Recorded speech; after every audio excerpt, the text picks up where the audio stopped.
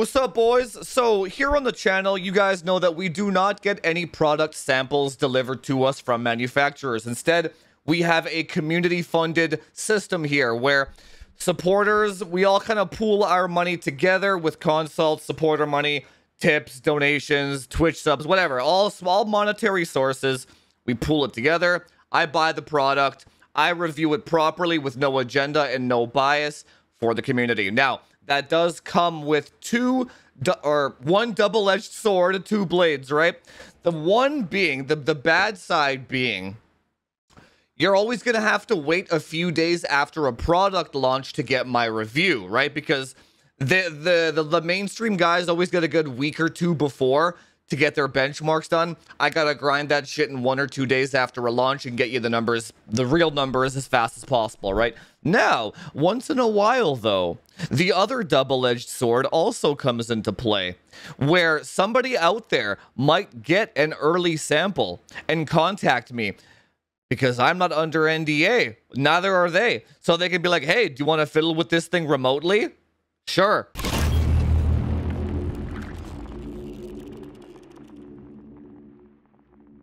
So today we got a special video for you. I had a consult with a 13900K ahead of launch. This guy bought it from a retailer and it got delivered to him. So there's no illegal shenanigans going on here whatsoever. Now, doing benchmarks remotely is quite difficult, so I kind of recorded the screen while I guided him through the menus.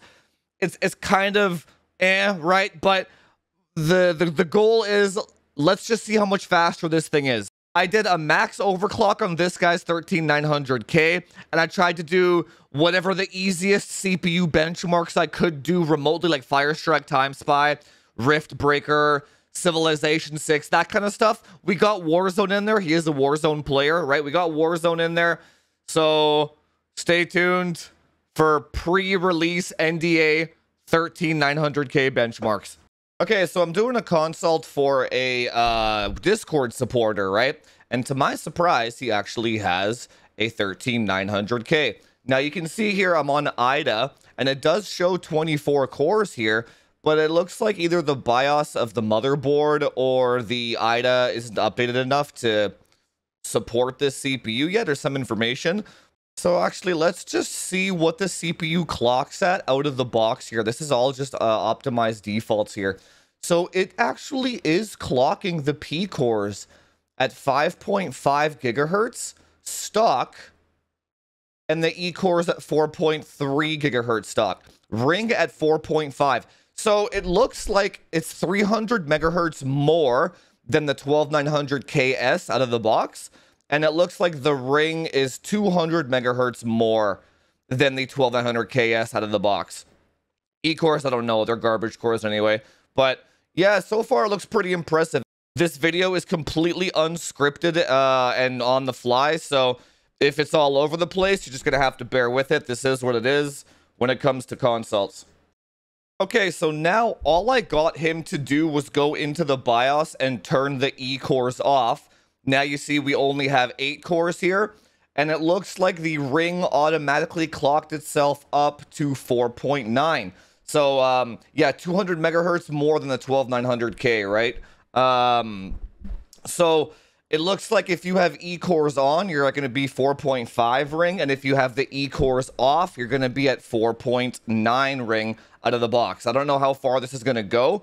I'm just going through the default values right now. So we're just doing the IDA CPU test here, and it does boost to 5.5 with the E-cores off as well. So those are unchanged. Obviously, it's the same behavior as before as well.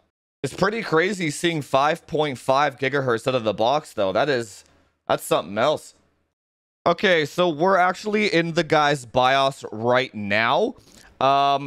Now, you can see that the Unify X that we're using here, I gave him a beta BIOS to use specifically for this, like a special BIOS, and it works with a 13900K just fine. It brings it up.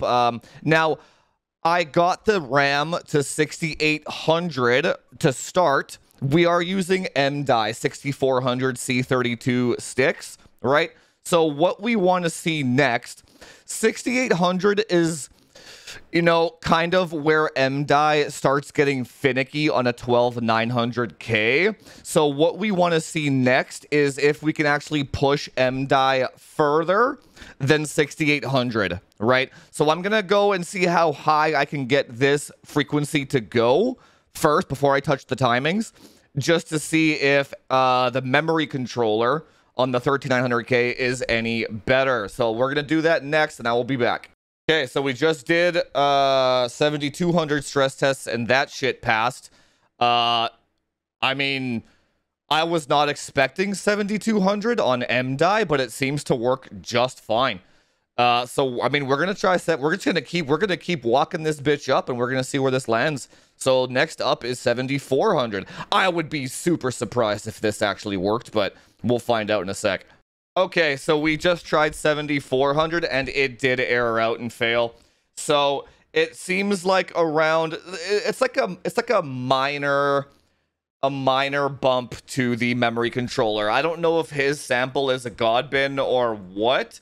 It is an SP108 on the P cores, so it is a pretty good sample, right? But yeah, so I guess we can maybe say the memory controller on Raptor Lake is 1 to 2 bins better than Alder Lake. So yeah, 7200 on MDI seems to work just fine. Okay, so I just finished overclocking the system here. Took me a while. Now, we landed on 1.35 volts in the BIOS with load line 6, which then ends up drooping down to like 1.29, right? And then what we actually got was 5.6 gigahertz on all the cores. Stock was, yeah, see how it runs quite hot, right? Stock was 5.5 at like 1.3 volts. So it comes close to maxed out right out of the box. You could probably go 5.7 if you do a delid or maybe a lap or something. His CPU is not lapped or delidded whatsoever. It's only on a custom loop. So right now we're pulling 215 watts, 5.6 gigahertz, 1.29 volts, and then it's running at about 83 on the package with a custom loop, right? So it does clock maybe like 300 megahertz more than a 12900 KS at the same voltage, right? Okay, so first we're gonna do just some simple 3D mark ones because these are gonna be the easiest to A/B test, right? So we'll do Fire Strike Physics, and then we'll also do Time Spy CPU test only, and this will spit out a synthetic score of how powerful the CPU is at with the E-cores disabled. Also keep in mind, the E-cores are disabled for this. It is a gaming machine, right? So physics and CPU and 7200 megahertz RAM at 5.6 gigahertz. Okay, I'll be back with the results. Let's see.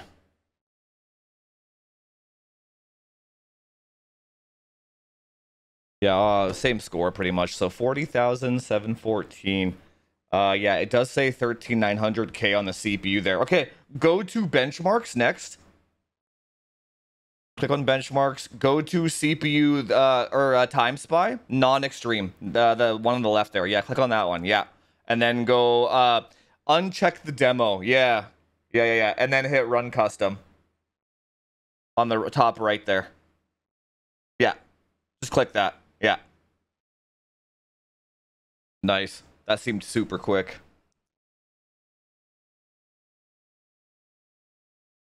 So 19371. Okay.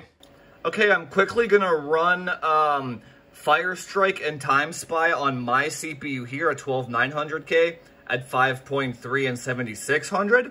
And then we'll see what the score differences are here synthetically. So I scored 38,970 with 5.3 gigahertz 12900K. So that means that the 13900K is 4% faster in a synthetic workload. 4%.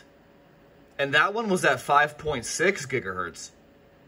Okay, so I scored 18729, which means that the 13900K is 3% faster in Time Spy. So we have a 4% and a 3% in synthetics.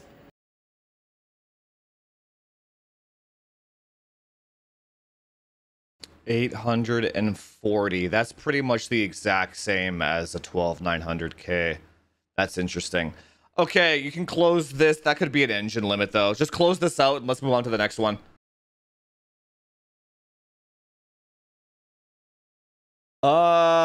Okay. Okay, so here's my Rift Breaker results. Pretty much exactly the same as the 13900K. Within margin of error again. Although the 0.1% lows are 110 here.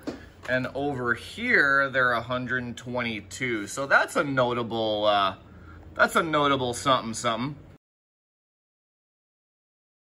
5.96. That's good. Close it out. Okay, so in Civilization 6, I got 6.06 seconds, which is a 2% speed increase. So the 13900K is 2% faster than a 12900K in Civ 6. Okay, yeah, turn on the 1%. Wait, go down a bit further. Go down, go down, go down, go down, go down. Okay, we'll start at that little shadow there where that tree is. No, to the right there, yeah. And then turn on 1% lows and just follow the road. Just follow the road.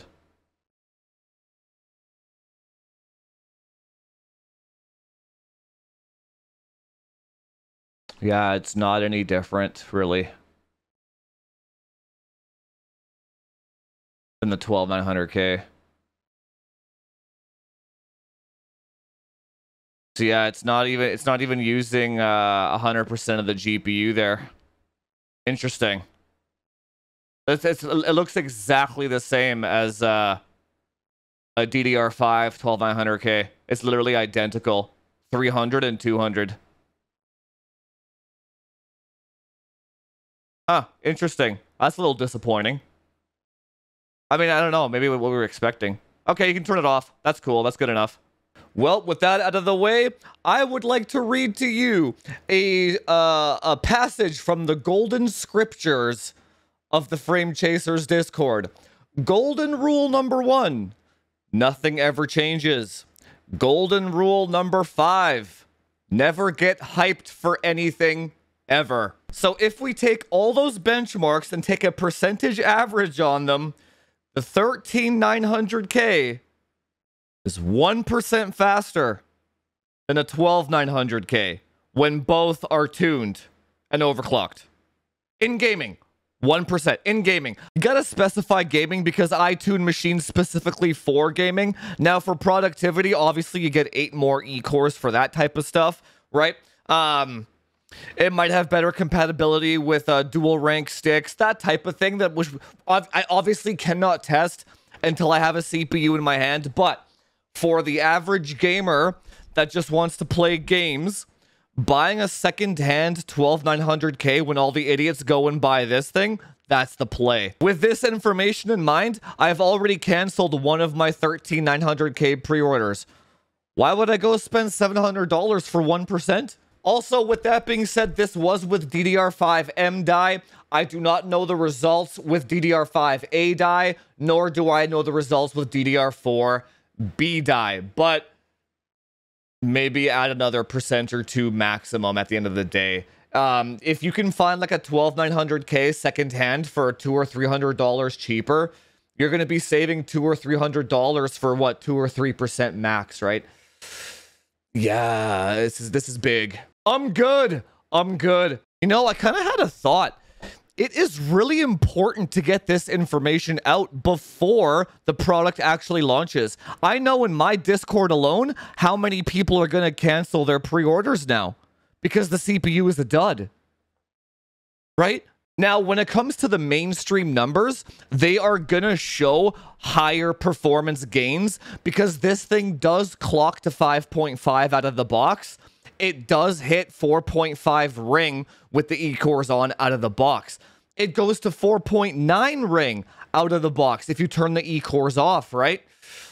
So basically the 13900K is kind of, you're getting more of a pre-tuned CPU out of the box than the 12900K was. But if you manually tune the 12900K, it ends up being the exact same shit. The 13900K is more of like a 12900 KSX, a 12900 KSR, a 12900 KS Type R VTech.